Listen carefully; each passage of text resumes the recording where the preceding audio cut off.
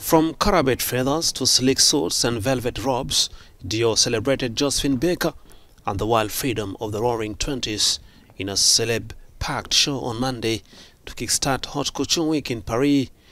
Baker made Paris her home and recently became the first woman of color to gain a place in Pantheon, where French greats are buried. She immediately made very precise choices, very haute couture, where there were very modern cuts, but also plaited skirts with jumpers.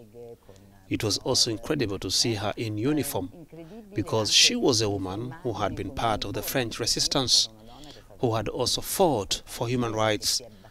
So I think she made an incredible awareness of what she could do with her fame.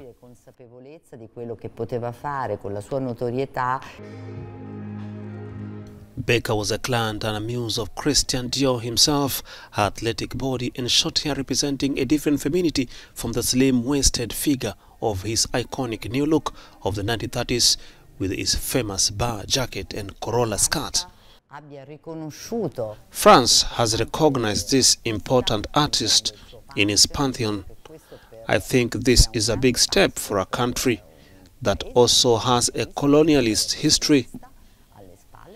I think it's an important thing for all of us, especially in this globalized world, to recognize all the talented people in these different countries and to celebrate them all together. Baker came to Paris in 1925 to perform in the Revue Neg at the Champs-Élysées Theatre, where she was expected to play up to the racial stereotypes of the day.